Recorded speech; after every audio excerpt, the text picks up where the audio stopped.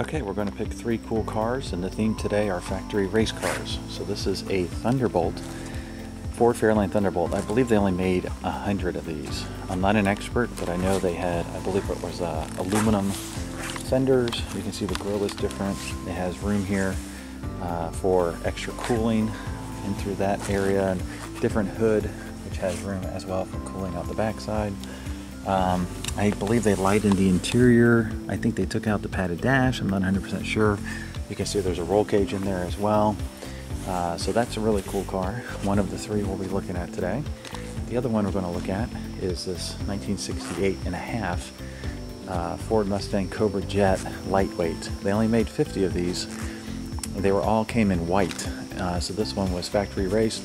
You can see the functioning hood scoop was one of the additions with the racing stripe. For 68 only. This hood does not actually fit 69 or 70 Mustangs. Side stripe, they weren't all, actually I think they were all GTs, I can't quite remember that, but it's an R code, and then you can see factory 4-speed, and it has the rally pack, or the tack on the right, which is a pretty rare and expensive option. And then the third car we're going to look at is this one. This is a 57 Chevy Widowmaker, or Black Widow. I can see that on the tag there. So this is again a factory race car. This one is done up to period correct. Everything's correct. You can see how sparse the interior is.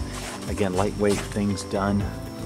You can see the racing seat belts in it. And this is pretty cool. There's a period picture of it racing in Daytona Beach back in 1957. So extremely rare car.